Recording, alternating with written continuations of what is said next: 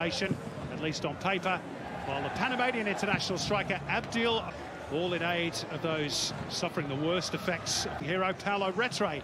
And Miloš Ninkovic returns after missing the win. Let's see if that changes tonight. Sydney FC in their change strip, kicking us off. Swivel of the hips from Matt Miller gets him clear of Ninkovic. It's a teasing cross, Arroyo.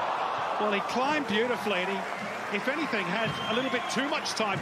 Who, at this point in his career, is not a central... It's clear of King with ease. Top of the box is Ugarkovic. His head coaching career, just in his second season now. Get clear of his opponent, threads it through for Barbarouses. Sydney threatening, and now they lead. It's as simple as that. That's just what the champions do, and it's Adam Fondre with his 13th of the season. Still feasting on those sausage rolls, the Englishman.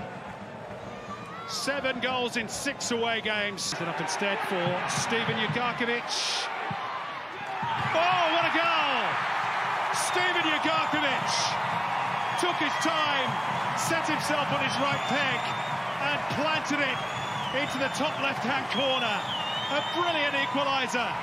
All square the Jets.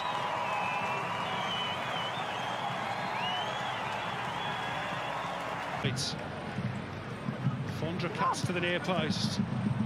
Okay, out for Retre. It's good football this by Sydney.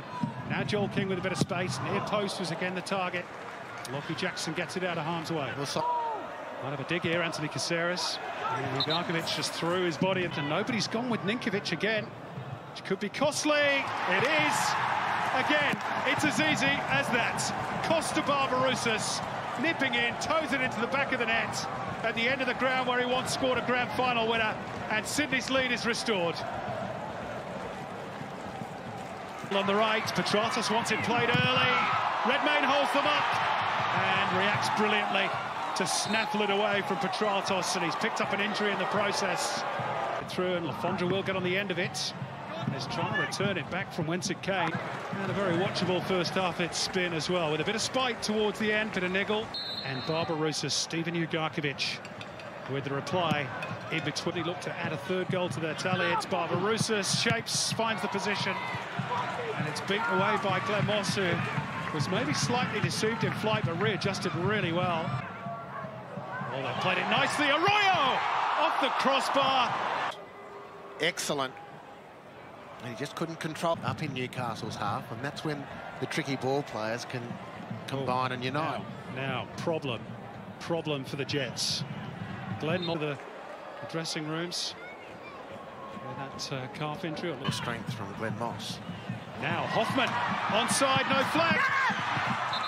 Oh, it did come up eventually. Did look at us. Here's Bobby Burns, decent looking cross, Fitzgerald, and then Dimi Petratos. The flag was up anyway. Petratos couldn't convert. Redmayne, did he stray outside his area? I'll tell you what.